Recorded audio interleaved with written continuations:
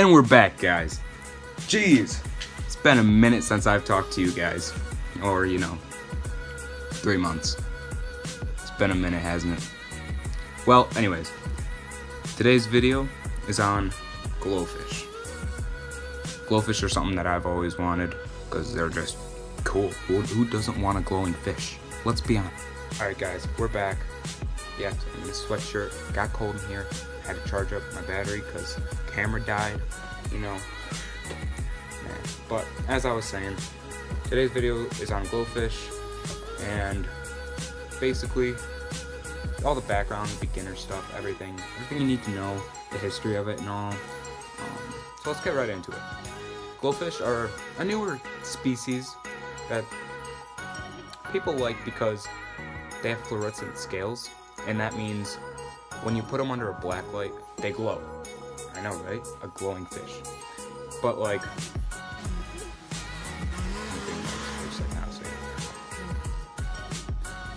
they're a glowing fish. They were genetically modified. Originally, they were zebra danios that were genetically modified to show off impressive fluorescent colored scales under a black light. They glow brightly. And there's many colors of these. There's pinks, purples, greens, oranges, yellows, blues, reds, and they're pretty cool. Come on, they're pretty cool. Alright, they can live up to 3 years under moderate to good conditions. The minimum size aquarium you'd want for these, I would say, like, a lot of websites, they say 5 gallons. No. I don't think any fish deserves to be in a 5 gallon. That is super small, even if it's a small fish, like a zebra danio, a regular zebra danio. Those are tiny. Those are like this big when fully grown. But I don't think they deserve to be in a 5 gallon. That is super small because they're a schooling fish. But back on topic, I don't think GloFish, I think a minimum size GloFish aquarium should be 10 gallons. The max should be somewhere around 25-30 gallons. That's my opinion there. Other websites say 5 gallons to 20 gallons. I just think that's a little small for them because of the hiding places they'll need, but we'll get into that later.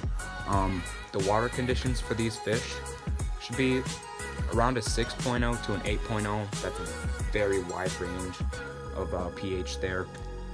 Then water temperature, they're a tropical fish, so you're gonna need about 72 to 80 degrees Fahrenheit with weekly water changes, as with any fish. And then, as I said earlier, they're a small fish. They want plenty of hiding spaces in case they get frightened. Sorry if I'm looking above you guys. That's my script. What can you do? I don't want to be like stuttering, but yeah, in case they get frightened, along with hiding places, they're gonna want a decent amount of substrate to move around as they wish. Just so that they can kind of escape along their own to what they like. Let's see here, where was I? Oh, that's where I was.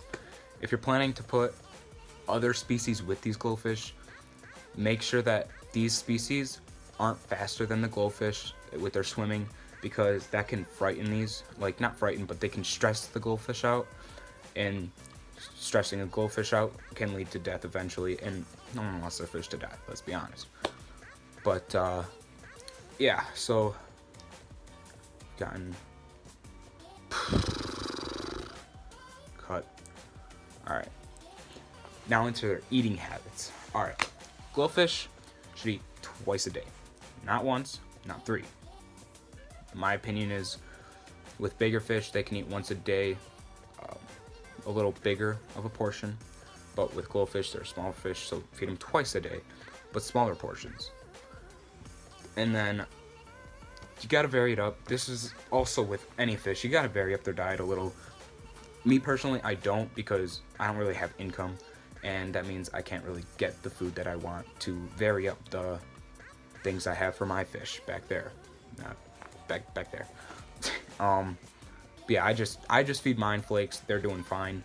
Yes, I should vary it up, but basically,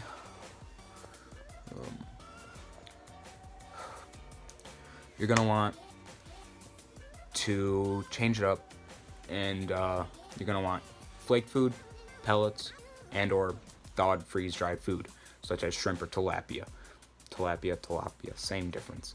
And then like every couple of days, just switch it up for them, because you don't want them to get bored with their diet.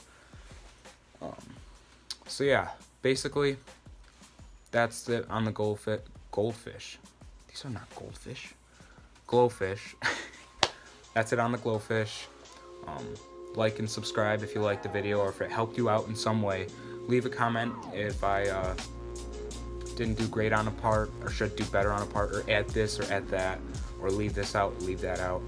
Just comment what you thought of the video. Thank you, and see you next time.